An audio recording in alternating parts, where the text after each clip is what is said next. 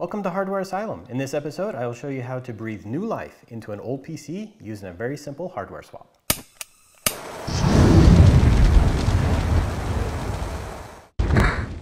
Greetings viewers, this is Dennis Garcia from Hardware Asylum, and I have a very special project I'm going to show you. We've taken this HP Pavilion 9040N. It's a multimedia PC based on the Core 2 Quad 6600. We'll be upgrading it to current generation hardware using an X99 motherboard, an 8-core CPU, with the intent of making a multimedia rendering PC. We'll be using the 8 cores from that Intel CPU and using that to just kind of chug out our video while we go and play games and do something else. This will sit in the corner and we'll just kind of have it running in the background whenever we need to do stuff. We might be able to remote in from remote desktop and start render jobs off, export audio, video, whatever we need to do. This machine will take care of that while we use our main machines for other purposes. Let's get inside this machine, take a look and see what we got. So obviously we'll be taking the side panel off and kind of showing you inside, and we'll just do that right now.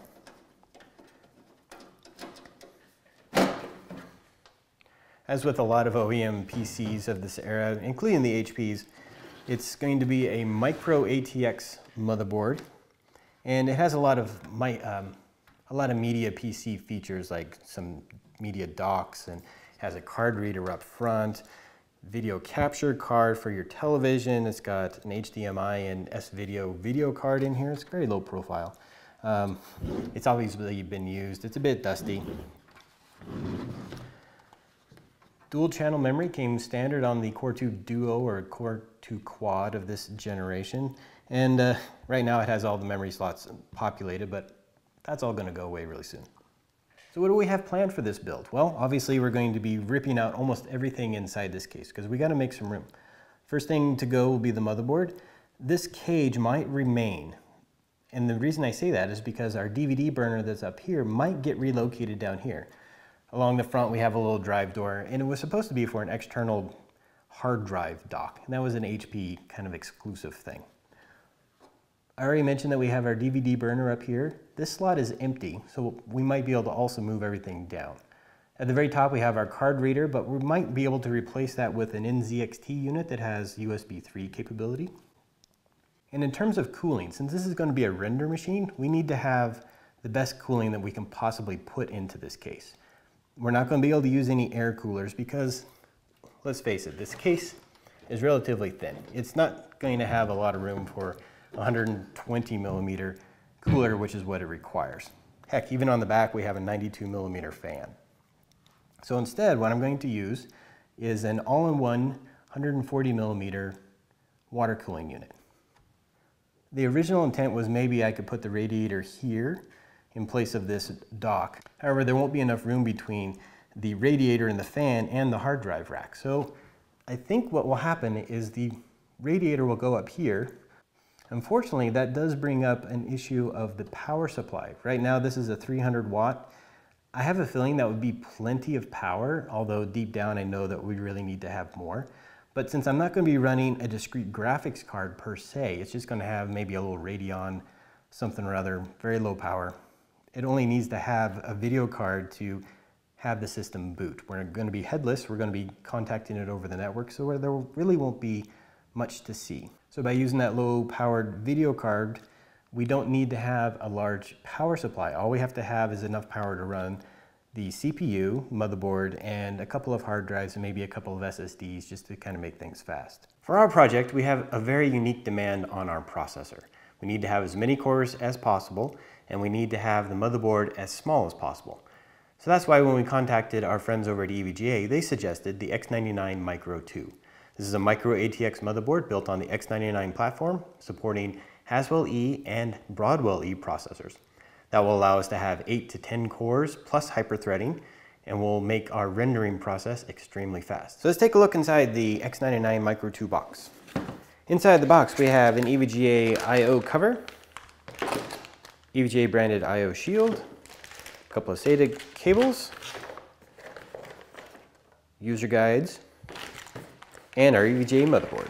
Being that this is a micro ATX motherboard, we have 4 expansion slots, and the center slot here, which is number 2, is taken over by the M.2 PCI Express SSD connection. EVGA 2011 processor right here, and we have 4 memory slots for quad-channel DDR4. Some important connections on this motherboard include 4 USB 2, 4 USB 3, a USB 3.1 Type-C connection, 8-channel audio, and gigabit Ethernet. This motherboard supports 10 SATA 6 connections. It has an onboard power and reset, plus a debug LED that will give us CPU temperature once the system has booted. Be sure to check the description for links to this motherboard and also for links to the review that we have on Hardware Asylum for the X99 Classified.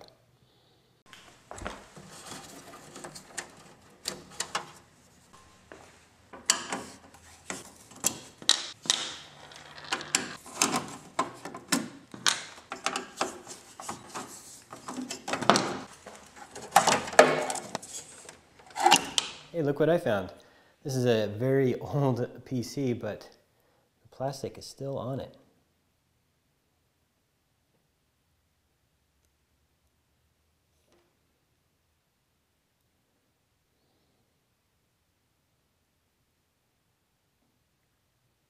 Let's get the front bezel off this guy. To do this, you got to take the tabs, push them back, and at that point, the panel just slides away. Some people haven't seen behind the bezel on some computers, so let's just take a quick look.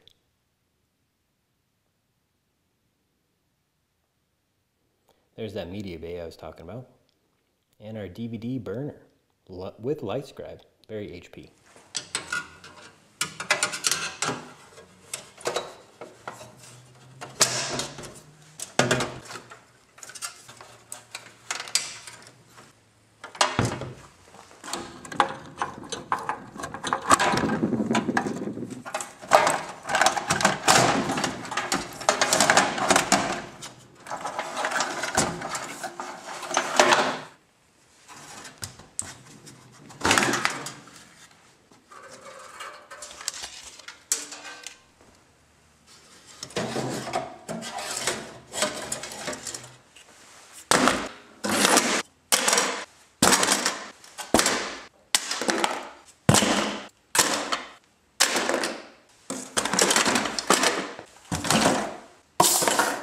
Now that we've gotten all the hardware out of this HP Pavilion chassis, we can start looking and see what we found.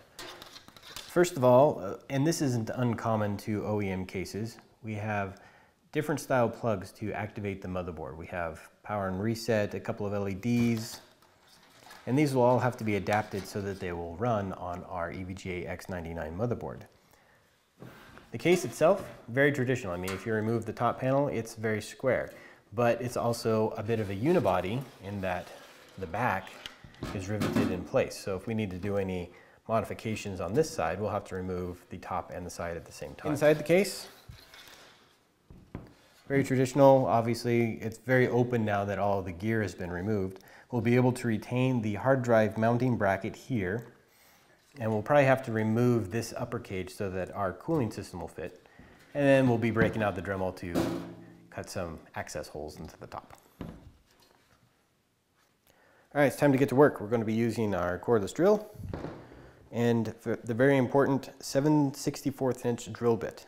This drill bit is really important because you can drill out the aluminum rivets and leave the case material alone. You might get a little bit of residual, you just kind of knock that off, but that allows you to snap the case back together using 1/8 inch aluminum rivets.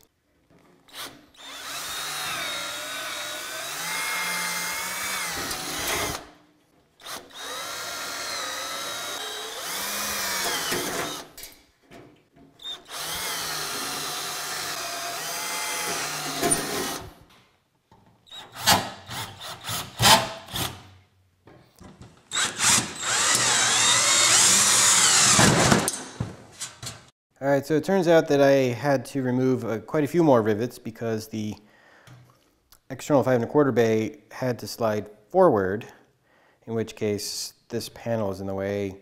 Basically, all the rivets are out, so this case should really just come apart.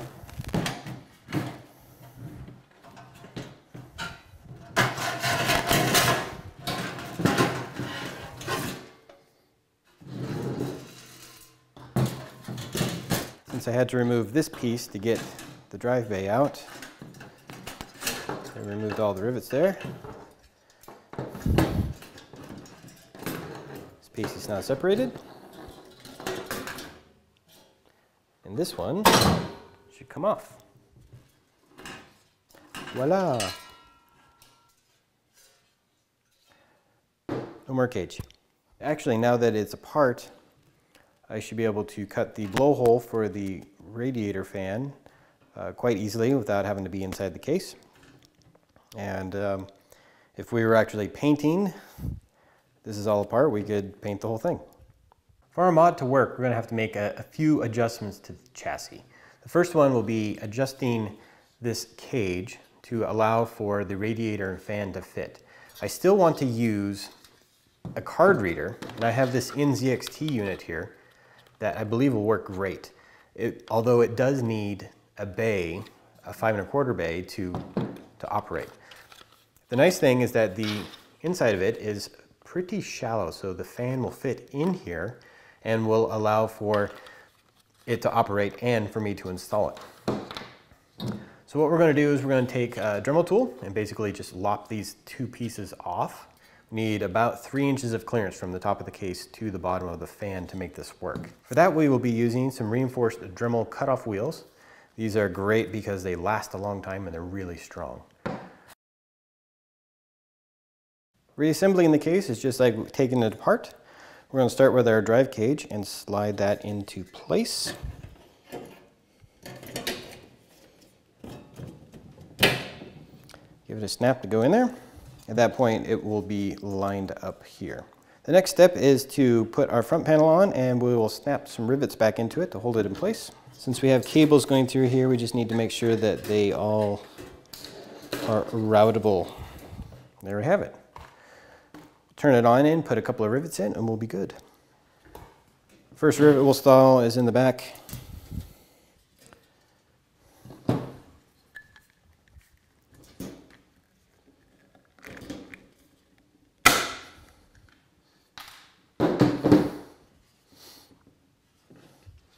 And we'll just do the rest.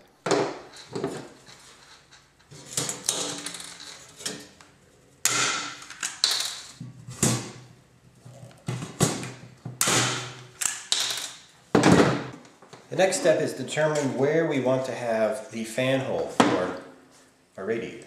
As you remember, we're rocking the 140mm Cooler Master fan, which will fit in the area at the top of the case. So what we'd like to do is put the fan right there. And if we install that on the top, that will kind of give us a rough location of where the fan can go.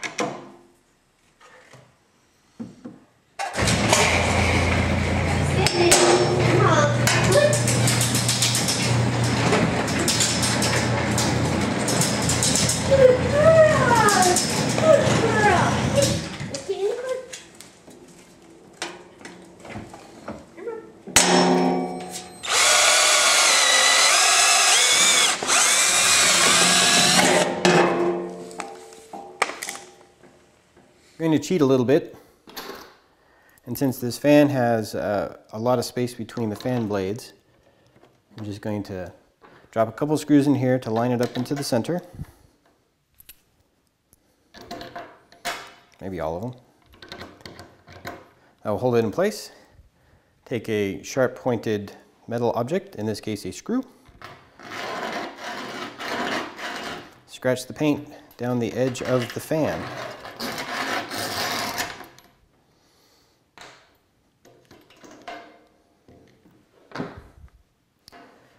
And if that all worked well, we have a rough outline to cut with. Using the Dremel, and I installed the shell back inside. It's not riveted down, but I did that mostly for stability, so I have something to push on as I'm cutting. So let's get to cutting.